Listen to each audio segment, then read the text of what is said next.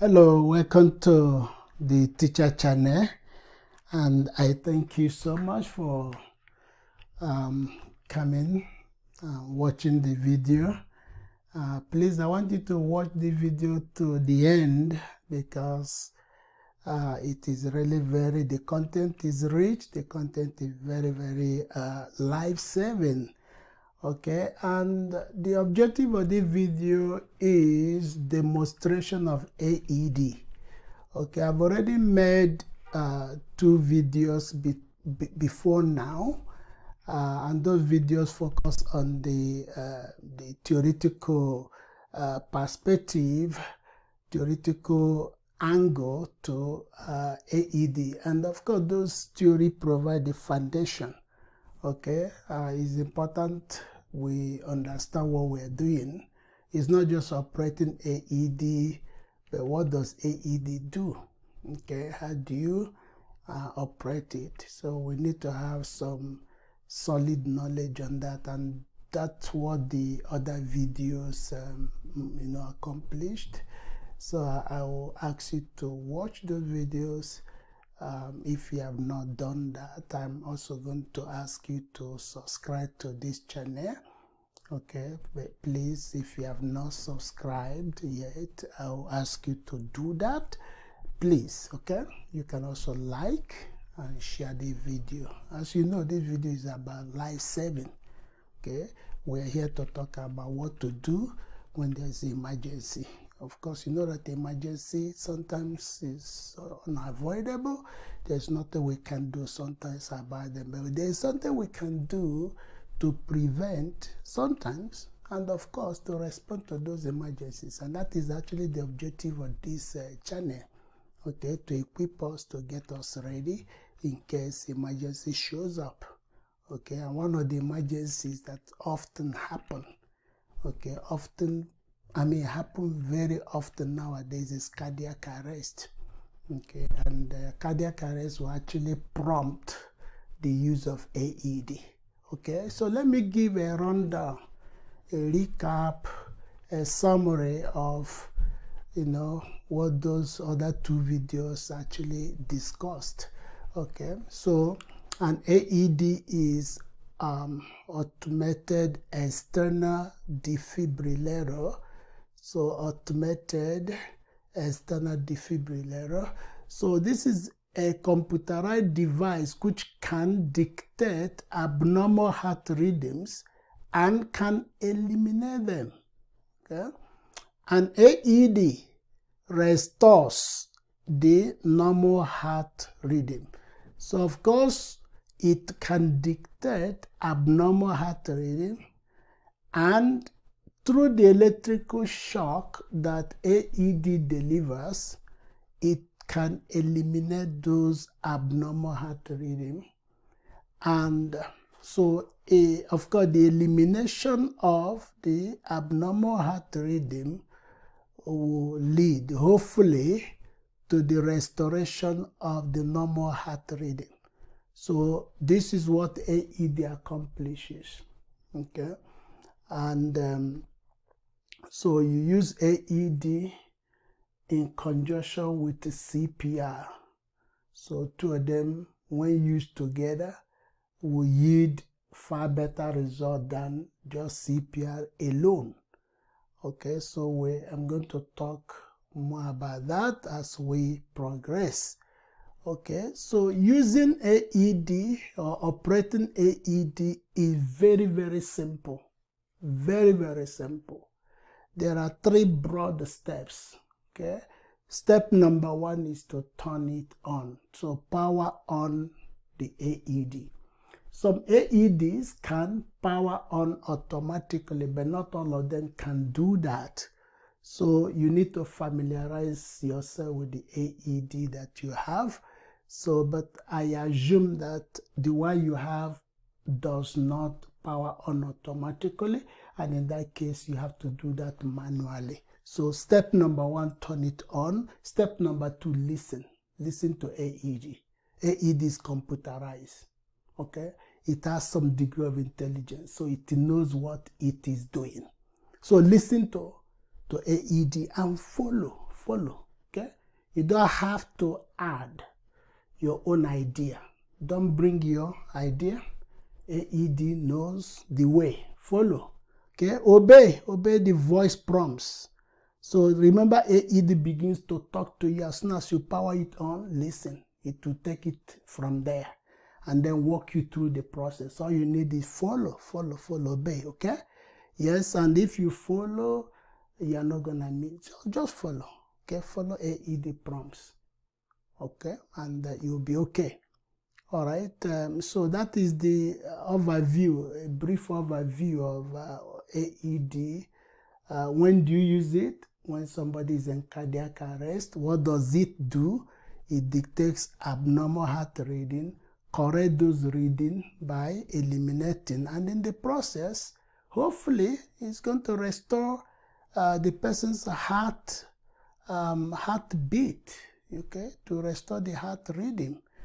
Okay, so I'm going to demonstrate. I'll just demonstrate how to use AED on an adult victim. So, so in this case, I assume that this is the patient. This is an adult patient. So this patient is in cardiac arrest. Okay. And I want to assume that CPR is already in progress. Okay, so chances are that CPR will commence first, unless AED is on site or where the emergency happens, which doesn't happen, most of the time. So AED may be stored somewhere. So there's always a time lapse between when emergency occurs and when AED arrives. So I assume that CPR has commenced, but also remember that before you start CPR, that you have already called EMS, Emergency Medical Services, okay? You will have called them, okay? And you have requested AED. So when you call them, because of cardiac arrest, I expect you to let them know that you need AED. Okay? Some agencies, some establishments, organizations have AED on site. So if that is the case, you need to ask somebody to go bring it. So while the person has gone to either call emergency people or grab AED. Even if you have AED on site, that doesn't mean that you should not call EMS.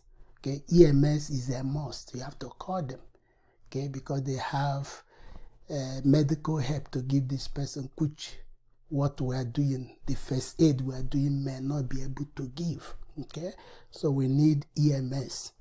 Okay, so so this is the lightweight machine, the computerized device. So this machine, just like I already indicated on the other video, has 3 components. Okay, the machine itself. So this is the machine itself. Okay, of course they come in different sizes, different design and shape. Okay. So you need to familiarize yourself with whatever you have. And then you have the pad. Okay, this is the pad. Okay, and of course there is also the smaller, the pediatric pad, which this one you use on anybody who is under 8 years. Okay, this one, anybody who is above 8 years, 8 and above, you can use this adult pad. And then you have the connector. So this will be the bridge between the 2 ends, between the machine on one end and the pad on the other end. Okay, remember that the pad will be on the chest of the patient, as we're going to see shortly. Okay, so the communication between the machine and the pad end goes through the connector. So without this connector, there will be a gulf between the two, and there won't be any communication. Of course, this machine may not even work. Okay, so let me now start. So bring out everything once the bag comes. Okay, so bring the machine out. I've already done that. So I brought the machine out. So watch me. I'm not gonna say anything until I finish demonstration. Okay. Apply pad to patient's bare chest. Plug in pad connector next to flashing light.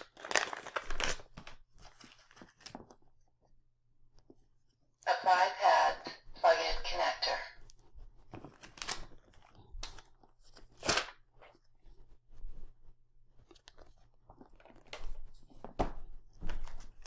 Apply pad plug-in connector.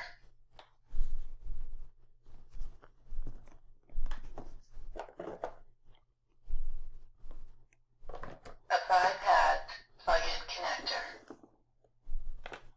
Do not touch the patient. Clear?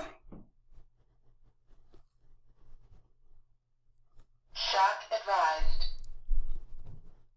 Charging. Stay clear of patient. I'm clear, you clear, everybody clear. Deliver shock now. Press the orange button now. Shock delivered. Begin CPR.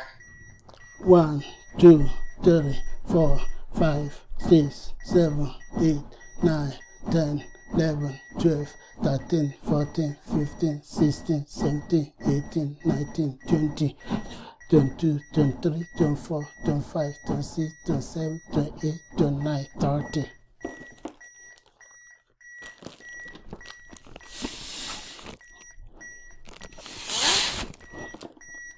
One, 2, 3, 4, 5, 6, 7, 8, 9, 10, 11, 12, 13, 14, 15, 16, 17, 18, 19, 20, 22, 23, 24, 25, 26, 27, 28, 29, 30.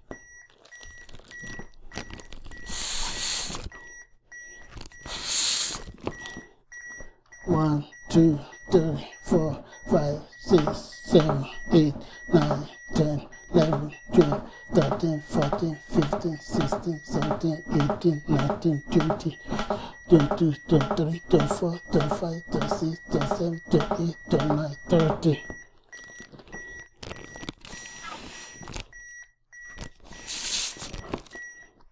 One, 2, 3, 4, 5, 6, 7, 8, 9, 10, 12, 13, 14, 15, 16, 17, 19, 20, 21, 22, 23, 24, 26, 27, 28, 29, 30.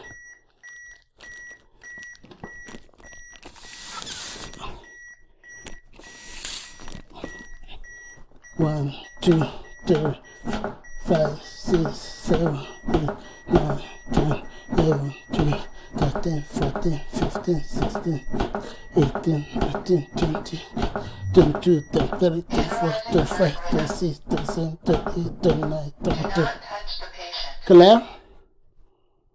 No shock advised. If needed, begin CPR. Okay, he's breathing now. No need to continue CPR. Okay, so this is how to operate AED. Very simple.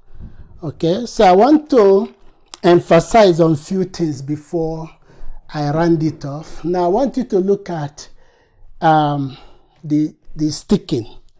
Okay, so one is on the upper right, and of course the arrow will show. Okay, just look at the diagram on the pad and stick it accordingly. And the other one is at the base of the left, nipple. Okay, so, but there are some special considerations. If somebody has pacemaker here, let's assume this person has pacemaker. So I'm not gonna put pad over pacemaker, so I'm going to move it down. Okay, what if somebody has a medication patch, like a nicotine patch here? So I'm going to remove the nicotine patch and then wipe before I stick. So I'm not going to put pad over nicotine or medication patch, okay? If the chest is wet, I have to dry, wipe before I use. There are also people who may have a hairy chest. So if the chest is so hairy that the hairs are preventing the sticking of the pad, this pad is sticky. So if the hairs prevent the sticking, I have two options. Okay, if I have the razor, I shave that spot. So I shave before I use.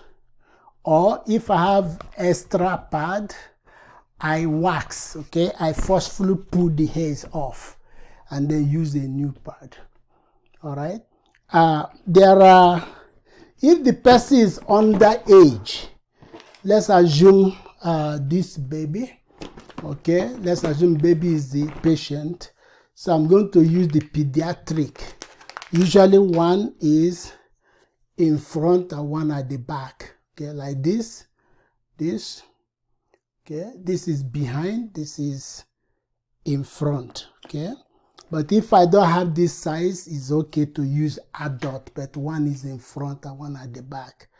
So I believe you have learned a lot on this video, and you are equipped, you have the knowledge to operate it effectively. Okay, so thank you so much for watching this video, and again I want to ask you to subscribe if you have not, like and share the video, and please come again. I have more videos.